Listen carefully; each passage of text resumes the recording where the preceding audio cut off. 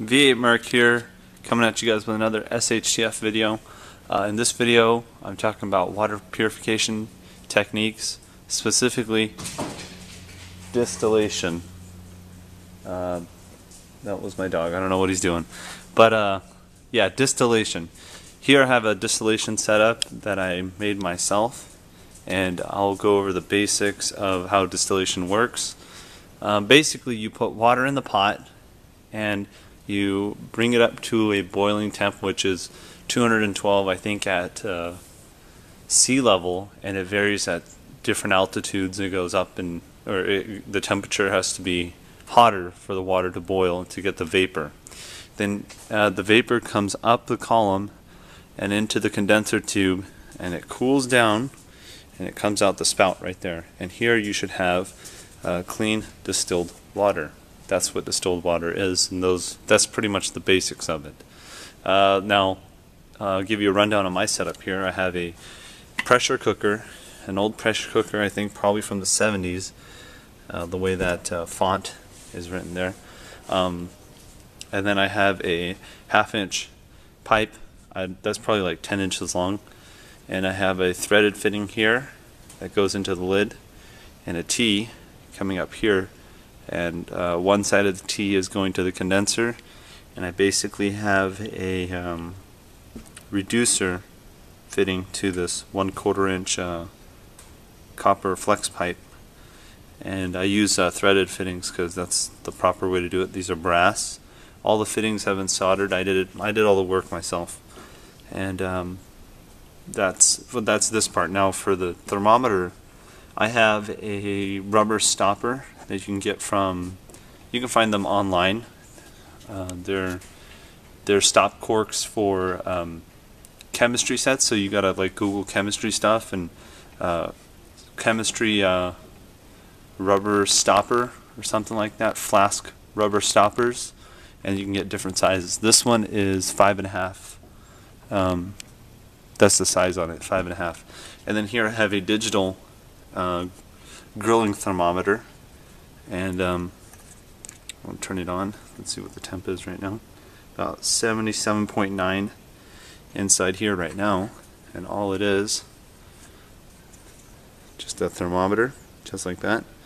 And I just put a hole in the top of the rubber stopper, and the stopper comes out, and I just kind of carved it and shredded it down so it'd fit into the 1/2-inch pipe.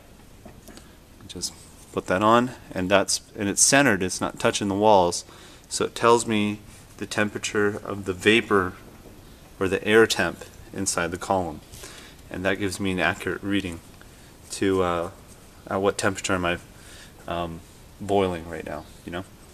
So as it goes through here, it just goes through this pipe. All it is coiled around actually an old fire extinguisher. They came in a set of 2. I took one of them and I stripped the paint off of it, and I have it wrapped around the fire extinguisher because the best way to get the heat to pull off of this vapor is to put it in a colder environment, or to put something else around it. So the steam actually transfers its heat to the copper, and the copper is transferring its heat to the steel, and then this is also filled with water, so the steel is transferring the heat to the water, and water is the best what is it called? It's has a high specific heat, so it can absorb a lot of energy, it absorb a lot of the heat. And so that's that. But this setup actually has to be in a 5-gallon bucket, and that's why I have this fitting here, and this spout is supposed to be affixed to the outside of a bucket, and then this other fitting over here is threaded to the inside. So this is actually supposed to be a 3-piece system. You got this that disconnects from right here, right? And then you have the condenser coil, which disconnects from here. Right now I have it a little tight. And then you have the spout setup, spout and bucket, which is separate. That's so you can break it down and set it aside and keep it out of the way. Right now I had some problems with the bucket splitting, and so I'm trying to work on a new setup. And I can't showcase it right now, but I will make a future video that I'll link somewhere, either at the end or maybe even right here, when I do showcase it to you guys. So stick around for that. Now you guys probably want to see what's on the inside of this as well.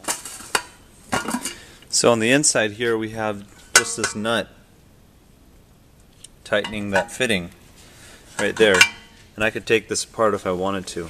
Basically just put a hole in the top part and that's it. And here there's the pressure release. That's plastic, so that will give if it's too much pressure. And then that just lets you know that the pressure has been built. And the problem sometimes arises where you get leaks from here or here. No biggie. For this one I just put 2 pieces of wire around it to keep it popped up. And then this, when this one pops up, there's a rubber seal on the inside and it stays sealed up. I normally experience leaks through the black one, through the plastic one, and not through this one at all. So those are just safety measures. That's why I recommend using a pressure cooker, not just any pot, because it has those safety mechanisms built in, just in case if this gets clogged up or whatever, or it gets clogged here or anything. You know, anything can happen. Now,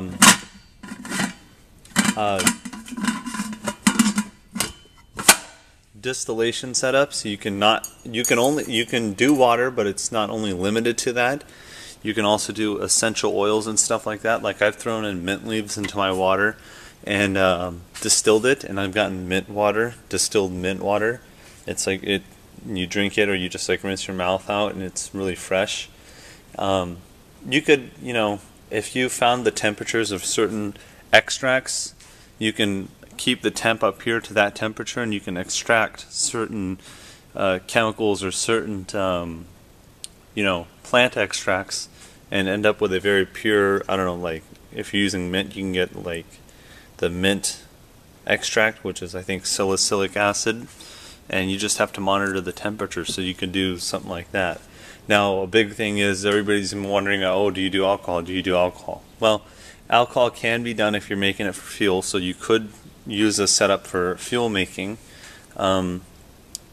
Consumption, you can't do it because it's not legal in the States, but if you want to make fuel, you have to get a permit, and I don't think it really costs anything, but you could do it. So you can make fuel, but you can't make it to drink. In an SHTF situation, you know, you can do whatever you want at that point, but it's also for safety as well, because it has the potential of blowing up if, you know, the flame jumps to the out part, or, you know, if you have a leak here and it catches on fire or something like that, you know, anything can happen. So you can do alcohol. You can do lots of different things with the distillation setup here. Oh, and a quick thing, if you're wondering how alcohol is made, it's simple. You just put yeast in some warm water, and anything that has sugar in it. You could just do yeast and sugar and make alcohol, because yeast eats sugar, makes alcohol, ethanol alcohol, and carbon dioxide. Now there's other bacteria that can be present, and that makes methanol. And methanol can make you go blind. It will make fumaric acid in your eyes, and that's, you start seeing fuzzy, and then you go blind basically from there. So to make alcohol, it's very simple. You just take yeast, water, sugar, or anything that has sugar. Could be corn, could be fruit, could be molasses, could be cereal, could be anything, oats, anything, and then you just let it ferment till it stops fermenting. Then you boil it at a certain temp, about I think 176, 174 at sea level. I think it will vary again depending on where you live, just like with the water.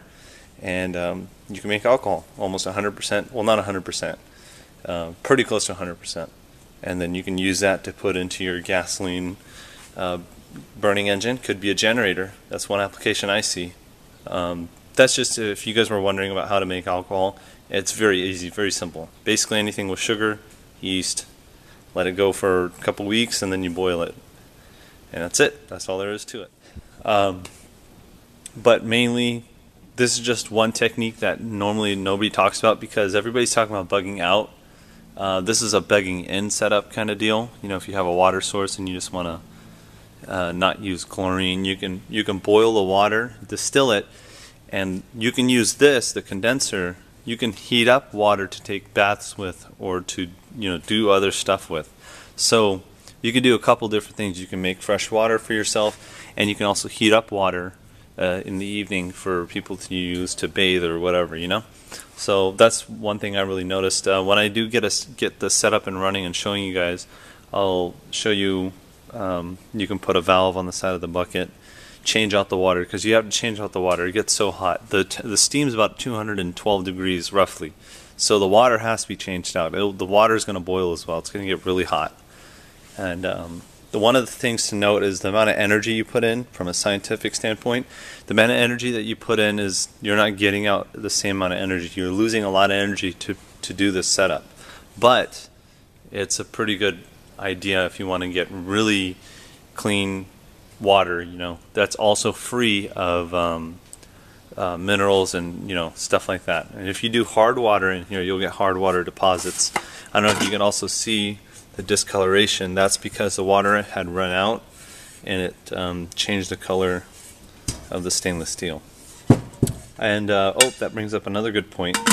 Should you use aluminum pots or whatever? I recommend stainless steel because that's food grade, and I heard aluminum also, when it gets too hot, you know, it can release some kind of chemicals or whatnot. If you're using a big BTU setup, burner setup, you can even do it on the fire. That too, that's kind of hard to control the heat. But stainless steel doesn't really flavor your water too much, and the copper doesn't really do much either.